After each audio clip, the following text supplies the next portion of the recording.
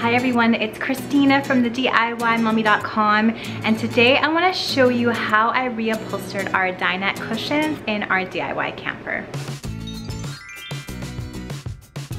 Welcome back to my channel again. Today I am standing in our shop behind our house, and we have our trailer parked in here because there's been some storms and stuff. We wanted to make sure that it was protected while we finished it up.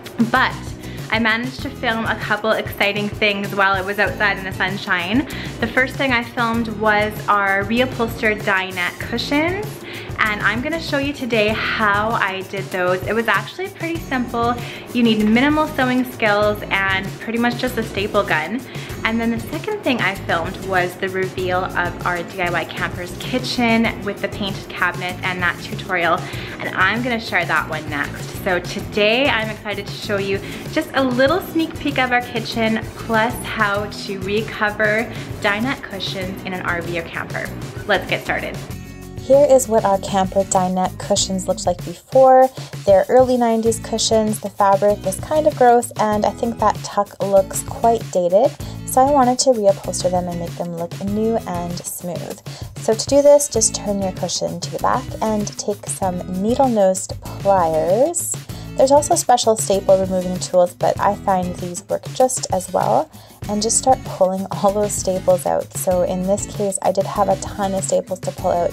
So this was kind of a long process, so I just enjoyed it on our patio outside. Once the staples are pulled off the back cover, you can just remove that, pull out any excess staples, and then you can just slide that front cover off. If it has a tuck like mine does, you're going to have to remove both pieces of the foam inside. And then I just found where the middle of the cover was attached to the plywood and just pulled some more staples with my needle nose pliers to get the rest of that fabric off. And then you can just throw that old fabric away. I was surprised at how much dust was in that little crack, and that was one reason why I don't want that anymore. And then I just covered both of the pieces of foam with some upholstery batting. And that's just going to give my cushion a more smooth appearance so I don't have that crack showing beneath my new fabric. Cut that to size. You could consider gluing the two pieces of foam together in the middle, like if you have pieces like I do. I didn't, I just put them together tightly and put the batting over top. Then measure the length and the width of your cushion as well as the depth of your cushion. Next, to get some upholstery fabric, I decided to use indoor-outdoor upholstery fabric just so that it would wear the best with all the kids and pets in the camper. And then you're going to mark a piece of fabric that is going to be the length of your cushion plus the depth times 2, and then you're going to add an extra whole 4 inches just so that you have some give.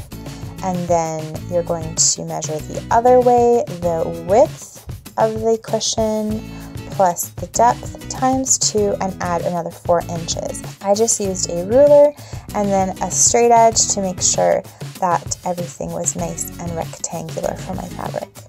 Then just use some fabric scissors and cut out your shape.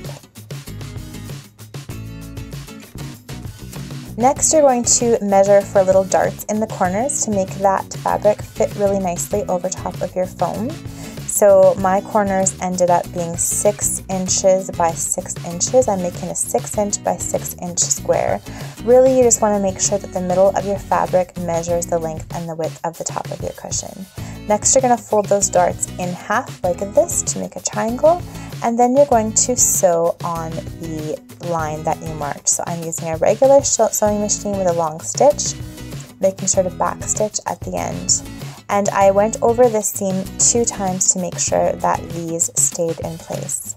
Next, trim off any excess fabric you have on the corners, on all 4 corners of your piece of fabric, and that's going to create some nice fitted corners.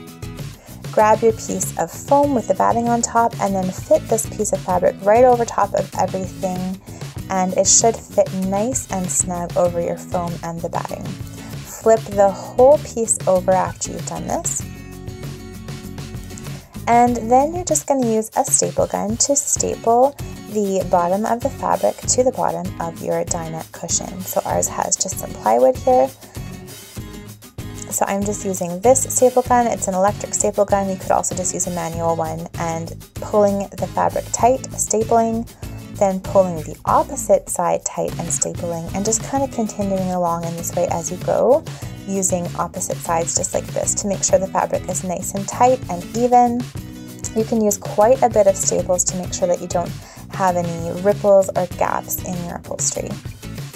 For the corners, I just pulled them really tight and kind of gathered carefully as I went. And this creates a nice smooth corner when you flip your cushion back the right way. So just pull really tight and gather slightly as you go really evenly along the corner of your dinette cushion.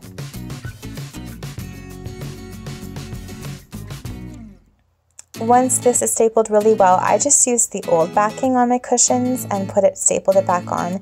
If you wanted to create a new backing from some nice slippery fabric, you could, but my old one was actually in pretty good shape. So I just spread this smoothly on the back of my cushion and stapled that in place. And then once you're finished that, you are done the cushion, and I had 4 to do, so I did 4 exactly the same. And this is how they look now. I'm really happy with how modern and clean lined and smooth these look. I like this kind of grayish color, and I like how they look with these bluey kind of boho cushions. Here's the nice fitted corners, and I think it's just a nice sleek modern look, and I think this indoor-outdoor fabric is going to last us a long time. Here's a tiny sneak peek of the kitchen. You can see it on the right, and I can't wait to show this to you guys.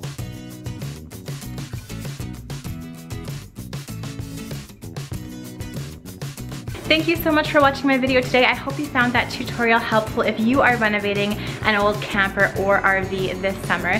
Let me know in the comments below what you thought of this tutorial, and please like this video if you enjoyed it, and subscribe to my channel to be the first to hear of my new DIY and decor ideas. Bye!